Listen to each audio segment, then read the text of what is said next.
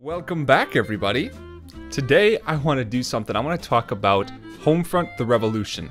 This game is going to be coming out pretty soon, and oddly I haven't heard much of anything about this game since it actually got announced. And I think it's kind of strange because the game actually looks really good, and it's an open world game. So let's get right into the video, guys. This is just going to be a simple video on everything that you need to know about Homefront: The Revolution.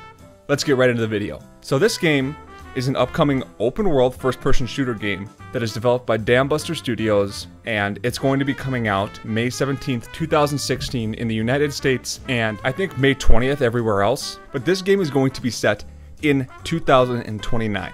Now, if you don't know, that there was actually a previous game just called Homefront, and this game is going to be set 2 years after the events of that game, and 4 years into the invasion of the United States by the Greater Korean Republic, the GKR, as they call them. It's going to be taking place in Philadelphia. They call it New Philadelphia, and it is an extremely heavily policed area, okay? And civilians are living under these Koreans' power, and they really have to do everything that they say. Now, Philadelphia is going to be split up into 3 different districts. There's the green zone, the yellow zone, and the red zone. It's not really original, but I'm going with it. And obviously the green zone is the home base zone for you. It's the strongest area for you. The invaders are most comfortable here, and like the area is very well put together. It has running water and stable power, basically. The place is where everything is kind of organized. Then you get into the yellow district. The yellow district, or the yellow zone, is kind of like the hood, so to say. I'm doing air quotes right now, you can't see me, but the hood, air quotes, of the entire game of Philadelphia. This is where most of the people live in this game. Patrols happen frequently, and it's kind of like a very difficult and negative area.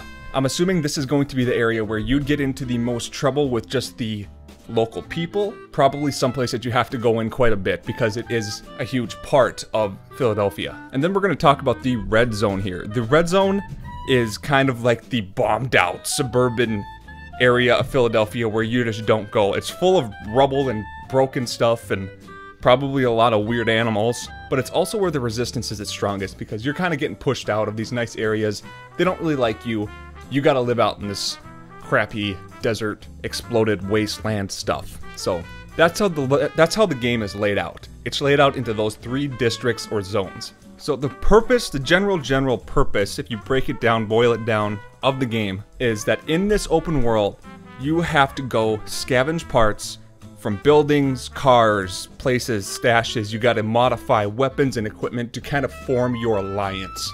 You're just trying to kill off this police power because they are just being completely unreasonable, and you don't agree with what is really going on in this area, let alone the entire United States.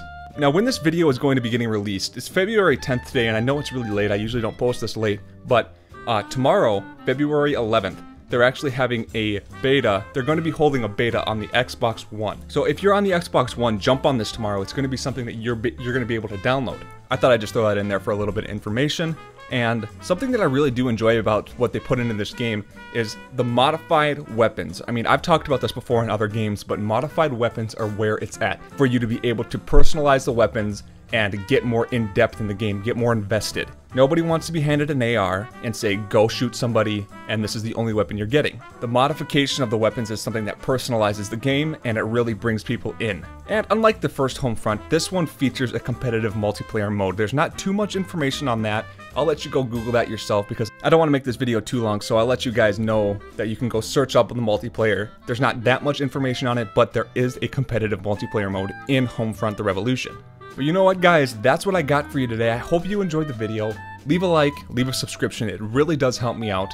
I will see all of you later.